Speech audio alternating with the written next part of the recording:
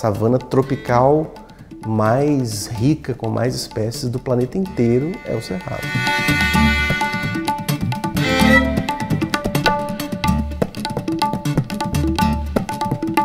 E isso, associado às características dele, de ser um ecossistema muito antigo, de ser um ecossistema com muita água, tornam ele um ambiente muito único do ponto de vista biológico.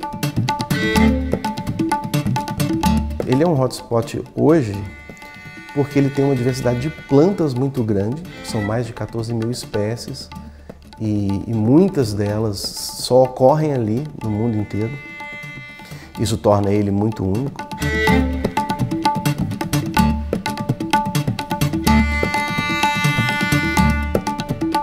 Metade das espécies de aves do Brasil inteiro ocorrem no Cerrado.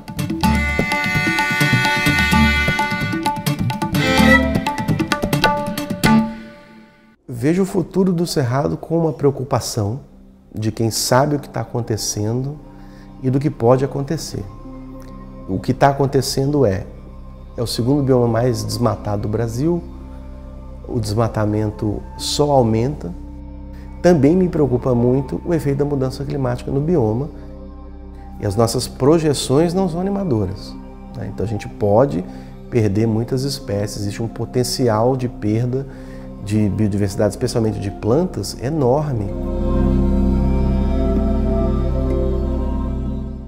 Então sempre tenho dito o seguinte: vá conhecer o Cerrado, vá visitar, vá nas cachoeiras, vá nos parques, porque quando você vê aquilo, né, e se integra, interage com a natureza, especialmente com o Cerrado, que é um sistema maravilhoso, aí você tem uma dimensão do quanto aquilo é bonito, importante, e começa a criar uma empatia mesmo pelo lugar.